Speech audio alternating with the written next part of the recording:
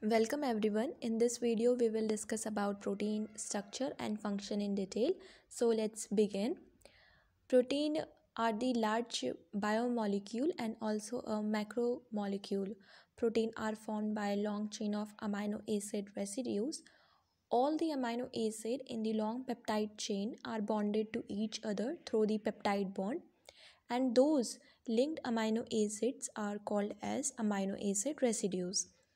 The linked series of carbon, nitrogen, and oxygen are known as backbone of protein or the main chain. Proteins are the unbranched polymer constructed from 22 standard amino acids, and only those 22 standard amino acids have the ability to incorporate it into proteins. Proteins have four levels of structural organization, which are primary, secondary, tertiary, and quaternary. For forming a protein, it should at least consist one polypeptide chain. Protein are essential for organisms and they participate in every process within the cell. We can take those essential proteins in our diet, and non-essential proteins are formed inside our body automatically.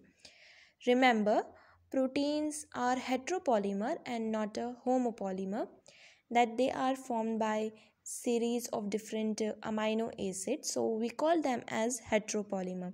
And homopolymer are those which are formed by repeating sequence of same amino acid, so we call them as a homopolymer. Collagen is the most abundant protein in animal world. Our nail, cartilage, hair, skin layer, connective tissues all are formed of the collagen protein. Ribulose bisphosphate carboxylase oxygenase, in short Rubisco, is most abundant protein in whole biosphere. They take part in photorespiration or in photosynthesis. Let's discuss the classification of proteins based on the structure. They are classified into primary, secondary, tertiary, and quaternary structure. Here you can see how primary structure gets more condensed and form secondary structure, later got more condensed and form tertiary or quaternary structure. Let's discuss them in detail.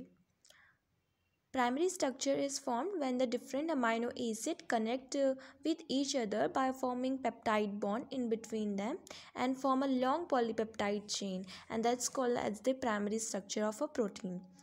Primary structure provides the positional information of amino acid, as you see in the diagram below, that the first amino acid is known as N-terminal and the last amino acid of the chain is known as C-terminal.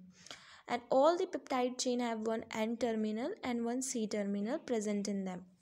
Primary structure is the simplest structure of the protein. Secondary structure are formed by the combination of alpha helix and beta chain and the loops.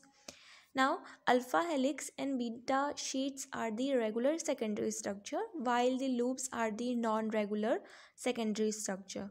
Alpha helix and beta sheets are bonded to each other by a hydrogen bonds. Alpha helix have a helical conformation, and alpha helix can be left-handed or right-handed, and it depends that how alpha helix rotates. If alpha helix rotates towards the counterclockwise, then we call it as left-handed, or if it rotates towards the clockwise, then we call it as right-handed. It is seen that right-handed helix are more favorable because there is less steric clash between the side chain and the backbone.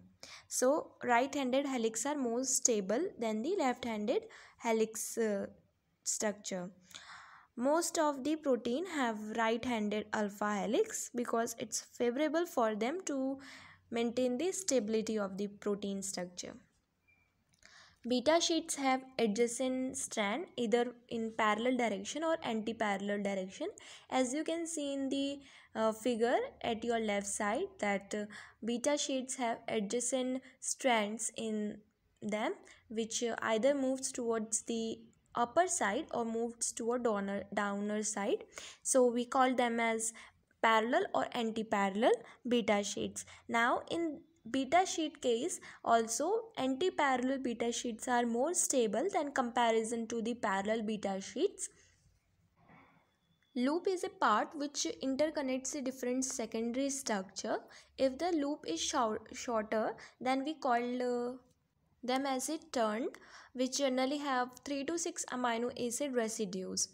Example of secondary protein is collagen, and the collagen is the most important protein in the animal world, or the abundant protein. Tertiary structure is a three-dimensional conformation of a protein structure. It is formed by the condensation of a long peptide chain. Long peptide chain usually folds upon itself like a hollow woolen ball. Tertiary structure is necessary for many biological activities of proteins. For example, tertiary protein is myoglobin. This protein is present in our muscle cell.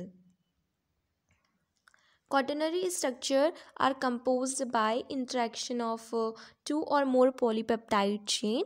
When two or more polypeptide chain interacts with each other, they form quaternary structure, or we can say that if more polypeptide chain folds themselves, then they will form a very condensed structure, and that's known as the quaternary structure of protein. They are bonded by the non-covalent interaction. It can be van der Waals force or by hydrogen bond or any non-covalent interaction. They are bonded to each other. They are also called as multimeric proteins.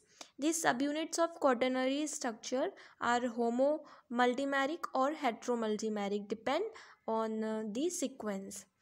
Example of quaternary protein is hemoglobin. This protein is present in the blood.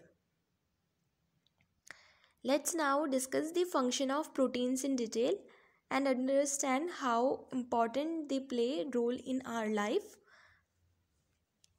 First is enzyme. All enzymes are the proteins and play very important role in catalyzing the chemical reaction.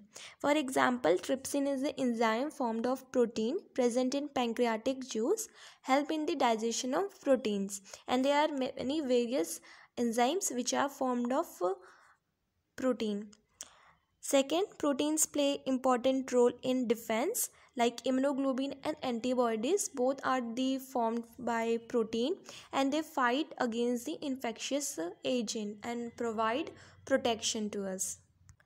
Third is, some of the hormone are also formed of proteins. For example, insulin, they release from pancreas, and insulin play important role in controlling the blood glucose level.